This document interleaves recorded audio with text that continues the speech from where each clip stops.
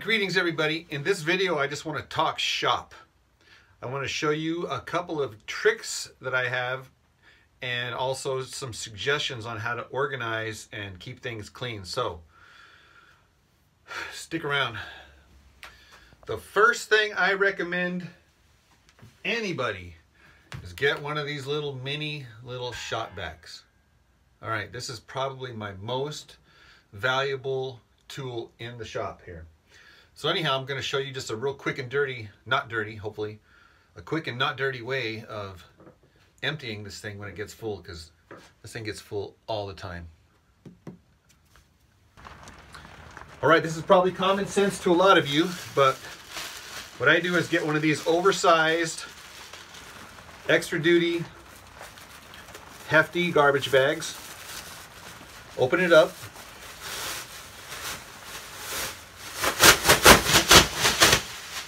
and then I place the entire vacuum cleaner, hose and cable and everything inside of here.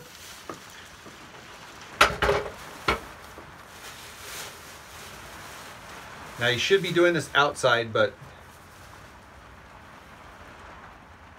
as you can tell, it's raining outside. Anyhow, so you put the vacuum in there and then open it up.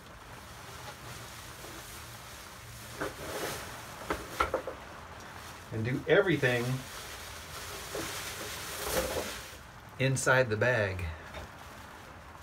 Then you just take out your parts and it's a dust-free zone.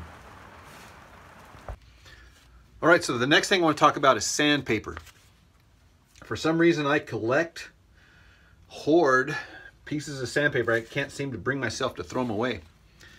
What I do is I get myself a box, a regular box, right? And I make a determination. Can I use this piece of sandpaper again, or shall I be honest with myself and throw it away? It's like that song that goes, you gotta know when to hold 'em, know when to fold 'em, know when to throw 'em away. No, seriously, throw away sandpaper. Don't think that, oh, I can still use this, I can still use this.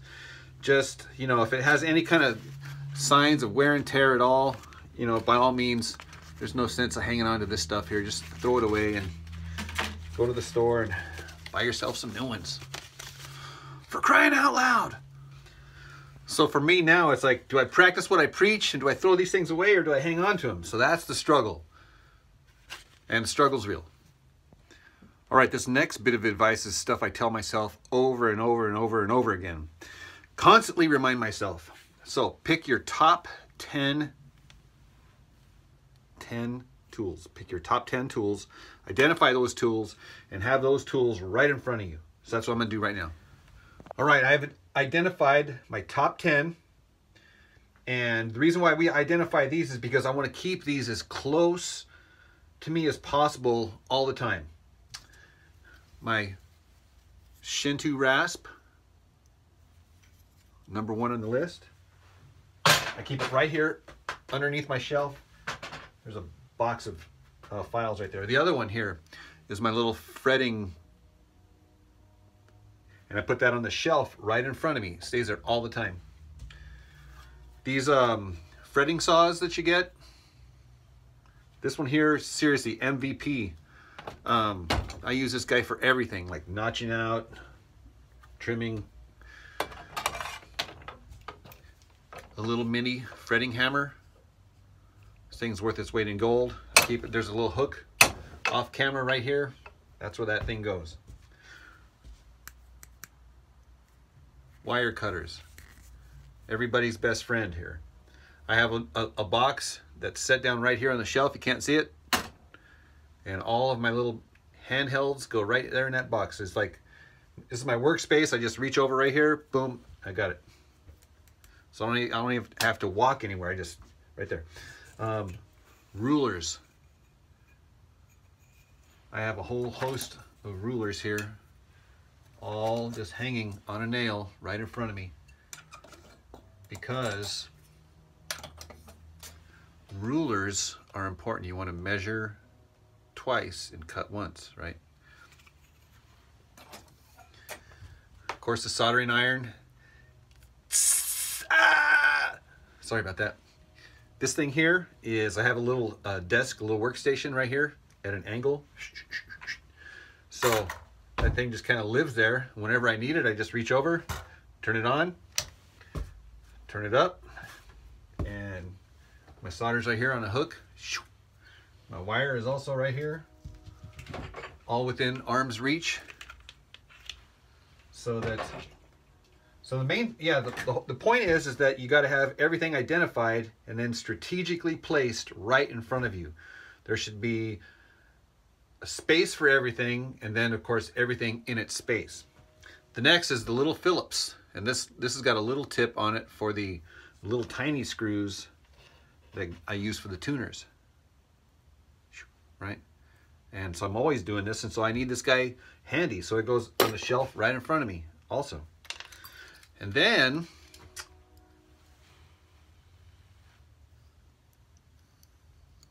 there you are. I see you. Last but not least, now this guy here, I have extra batteries, right? Because when the battery dies, I just put out the new battery and get the new one. This thing here is essential.